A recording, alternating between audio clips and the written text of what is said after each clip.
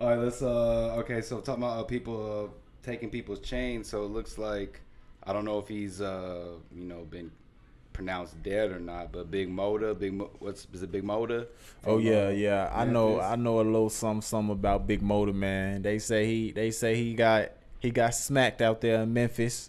You know what I'm saying? If that's true, they say he was coming up in his career. He was starting his career. Well, you know what? What you know, want to know why you not alive no more, Big Motor? I'm gonna tell you about your mistakes. You sat here and ended Shot Glizzy career when you took his chain. So you took Shot Glizzy chain, and now you dead. So you ended his career and somebody ended your life. It make a lot of sense. It make a whole lot of sense. I'm not gonna lie.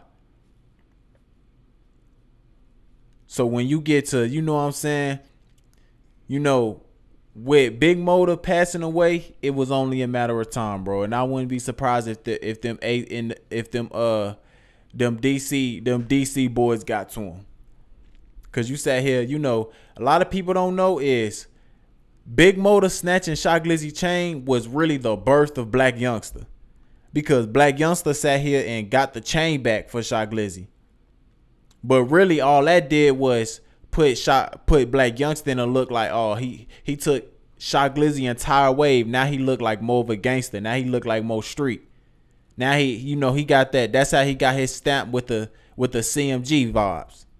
You feel what I'm saying? So that's how that go, bro. You can't everything catch back up to you. Everything catch back up to you. And if you out here snatching chains and you went online and said you did it, so if you gonna put out to the world that you committed this crime, it's no telling what other crimes you done committed. You feel what I'm saying? And you was coming up out there in Memphis. So you can't one thing about being gangster and fame, they just don't go together.